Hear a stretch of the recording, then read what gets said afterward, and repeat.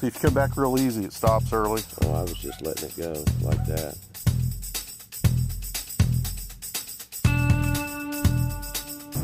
Hey, this is Dave on the Crafting channel. On my way home, and there was an ad on Craigslist for some machinist tools. Guy looked like he had some pretty good prices. I'm heading over there now to take a look, see if we can get any good deals.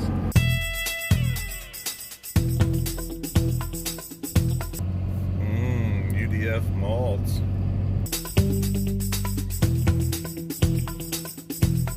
Ferguson Garden Center on the right, where my Model Airplane Club field is. It's getting in the little dusk of the evening. Camera's making it look a little darker than it really is. This should be Hillcrest. Yay! So we'll be on the left. Okay, I think I went too far. That's it. Half up on the same side of the street. Yeah, I've bought a couple things off I him. forget what his name is. I forget too. I may have his phone number. I see him all the time. So what do we got here? In this box is the angle block, sign block, some miscellaneous stuff, and then of course the other stuff. Okay. I didn't know what to lay out, so I just laid it all out pretty much. Okay. This is like a Brown and Sharpe ruler, 12-inch ruler. There's a lot of little tiny stuff here that I don't know what they are, but you might have a use for, so I just thought I'd just put it out there. Okay. Just a lot of itsy bitsy stuff there. So you're getting out of this is all your stuff left over That's from your stuff career? I bought at miscellaneous garage sales, estate sales over the years. Yeah. What do you want for the 15 on that one. Okay, I'll take that. All right. Do you have a standard for that, by the way? Do you have any standards here? No, this I guess is like a standard, isn't it? And then Well, it says 1 inch. Oh, so you think it's like 1-inch OD? I would think so. Yeah, I'm just kind of looking to collect some. It's a round standard. It's Brown and Sharpe. Man, that's an interesting. What brand is that? Oh, that's Brown and Sharpe, isn't it? Yeah, that's a 1 to like 2. A tank, isn't it? Yeah, it is built like a tank. You can have that one for 5. Use that like a C-clamp.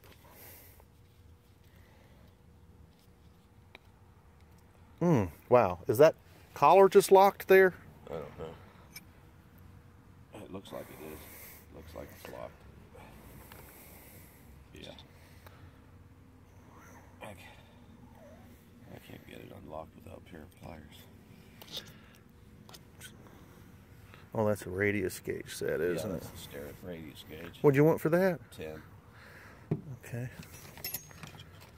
And what do we got here? Another Just radius gauge. You know, I think I have a radius gauge set. It's easy for me. Those are parts to like a lathe chuck. Oh, like yeah. A 3 or 4 jaw chuck. That's the jaws and the screws. Wow.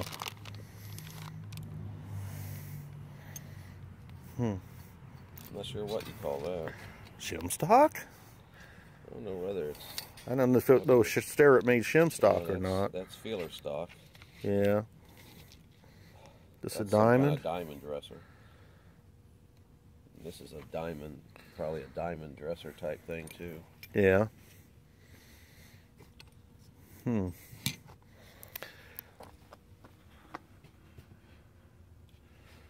what do you want on the sign block? 20. Okay. I don't have one of those yet. These taper gauges. Is that a tape? What is that? I don't know what that is. Some of this stuff's a mystery to me. There's a Torg gauge. What's that? I've never seen. It's for something calibrating very delicate tools or instruments. Okay. Well, let's see.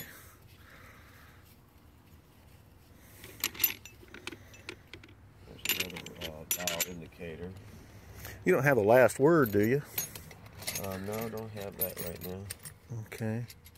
Got one. There's a nice pocket caliber, really well made. Yeah.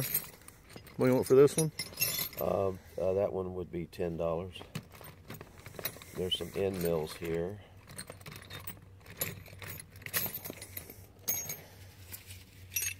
A lot of end fly cutter. I guess you call it a fly cutter. Mm-hmm.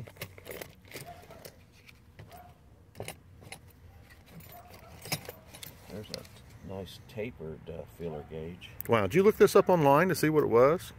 It tells you in that paper, it's for like calibrating the torque on very delicate things. It's down to inch ounces or inch pounds or something. Very delicate.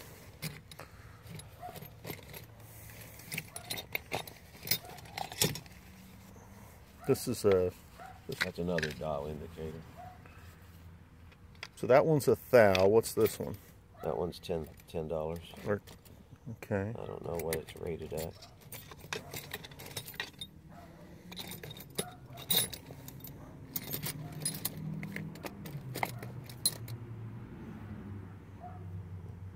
This one needs, that one's pretty sticky.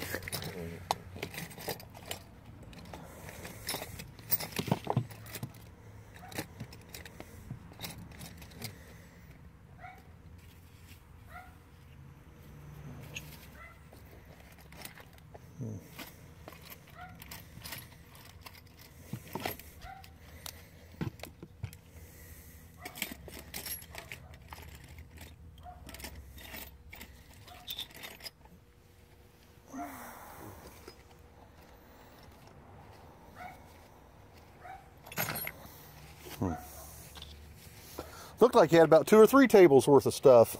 Oh, this is all I got. Okay. All right. I don't see. There's a nice little scribe with like a carbide tip if you can use one of those. What do you want for that? Yeah. Okay, you can sell me a dollar item pretty easy. I'm pretty soft when it comes to dollar items. Mm-hmm. Let's see.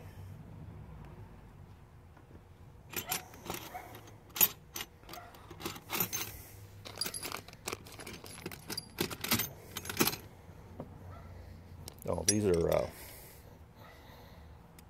yeah. Those are automatic center punches, I believe.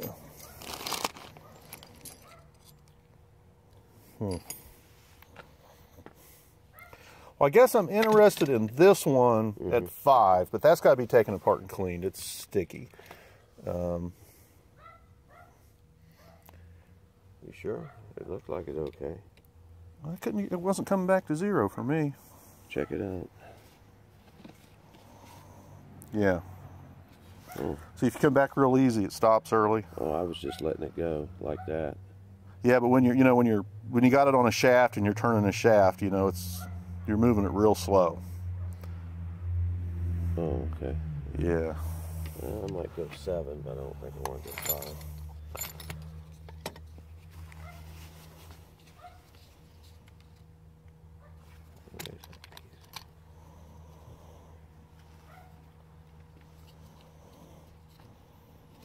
Okay. Well, I have a ton of end mills. I don't know why I'm looking at those. Okay. Yeah. I'm starting to collect them. Every time you buy somebody out, you get all kinds of crap like that. What do you want for this? $2. Okay. See what else we got hiding in there.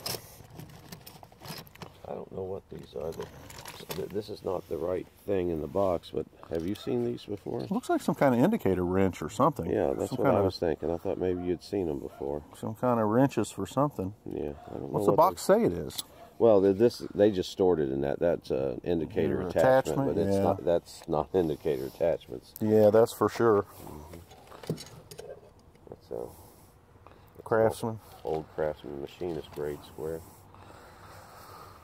Okay, well, what'd you say you want for this one? 5. Yeah, I'll take that. Okay. I will figure out how to make it work. Gotta go in this way. Lufkin, what's this? Oh, that's just an empty box Empty case. box, okay. Well, I think I've wasted enough of your time. I wonder if this has got the diamond in it. Yeah, the diamonds, oh yeah, pretty sure it does. Yeah, looks like the diamond's right there. Okay. I'll shine the light on it so you can see it better. You see it there? Yeah. What do you want for that? You can have that for $5. Okay, I'll take that. All right, go ahead and total me up, and I'll get out of your hair. 5, 10, 25, 27, $28. 28 bucks. Okay. I thank you very much for entertaining me. Yeah, no problem at all. And I'll watch your ad. Yeah, when I come across more Machinist stuff, I usually add it on there. All right, very good. Okay, thanks. Hey, thank you very much. So there's the haul. This I can hold in a tool holder. Might come in handy someday. I don't think I have a 2 to 3 micrometer. This is a special screwdriver for holding tiny screws. So that's pretty cool. I think I may have one somewhere. The Scribe's cool. And the Brown and Sharpe C-clamp grade 1 to 2 micrometer. That's built like a battleship there, man. Can't wait to play with that. Put some light on the subject. I've been here before. There's 2 guys here on Hillcrest within a couple of houses of each other that run Craigslist ads for tools. Well, it's been a few years ago. A cabinet shop was selling, having a sale out front, and they had a Craftsman bandsaw. And I didn't have a good cast iron backbone bandsaw at the time, and I got this bandsaw at a pretty good deal. I want to say I paid like $75 for it or something, and all they had was rusty blades with it. Had needed new tires, new blades, some new cool blocks, a few things like that. I was missing the little pin that locks the cut and the table together, and it didn't have a miter gauge. And you know, my standard table saw miter gauge fit it fine, and that's what it was supposed to come with. So I got the thing home, got it all fixed up, and sure enough, this guy advertised a miter gauge for, I don't know, 10 bucks, something like that, and I went and got it to get my bandsaw complete. And this was before I was making YouTube videos. So yeah, there you go. I saw this guy's ad a couple nights ago. I think I added a couple things here, a few things here that I don't have. So this is how you grow your shop, just a little bit at a time. This has been Dave on the Crafted channel, and another little adventure. So now I got to get home and see what's for dinner.